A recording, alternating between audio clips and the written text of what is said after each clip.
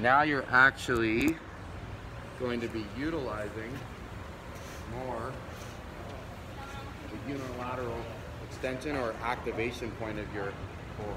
Okay, we're going to show this without weight, and then eventually going to add weight.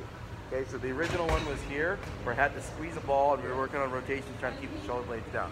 This time, instead of working together, you're gonna work one side at a time. And this is where you start learning how to properly rotate through your core first and foremost, okay? Now, if you're doing it incorrectly, what's going to happen is, when you go to move, you're gonna move your extremities first. Specifically, you usually move the hip first. And this is easy, this is not really doing anything. If I just do this, I'm not really doing that extension, and I'll get in the habit of still overarching my back. You have to be intentional about driving the shoulder up and over first, okay? Or your torso, not so much the shoulder, okay? Keeping that shoulder blade packed down is probably a little more important here.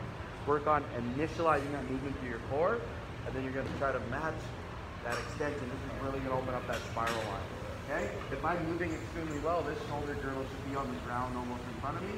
From this position now, I would turn the side crunch, and I'm gonna return all that process back. So remember, initializing through the core first, then connect that movement.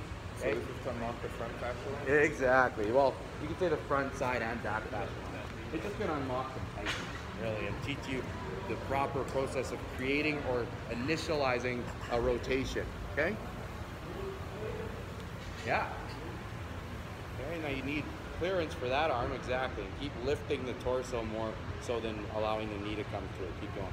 Arm will keep staying in that retracted position, and you try to drive the shoulders over more. Keep driving those shoulders over, keep driving those shoulders over, keep driving those shoulders over.